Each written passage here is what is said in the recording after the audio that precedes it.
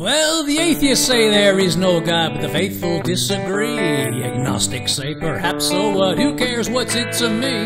The average Dick and Jane just wanna love and let it be. Let it be love this Christmas.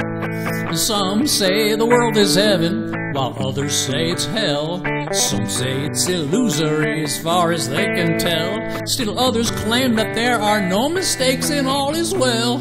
All is well with all this is-ness. And I say every human birth is a virgin birth, and every human death's a crucifixion.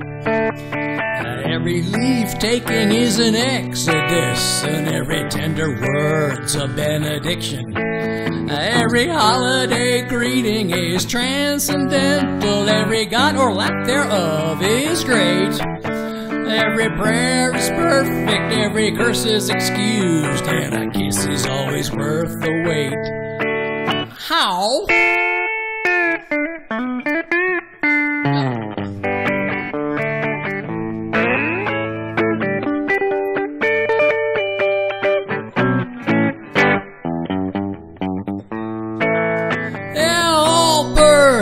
Are virgin births, and all deaths are crucifixions.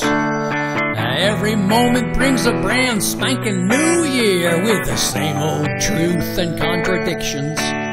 You know, everyone's an expert in their field of make-believe. We fabricate the facts to fit the fictions we conceive.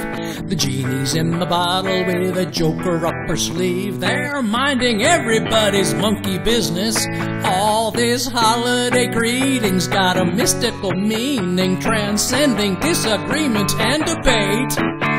We are who we are, and that's just what we are. So why not simmer down and celebrate, and make our 2021 first rate?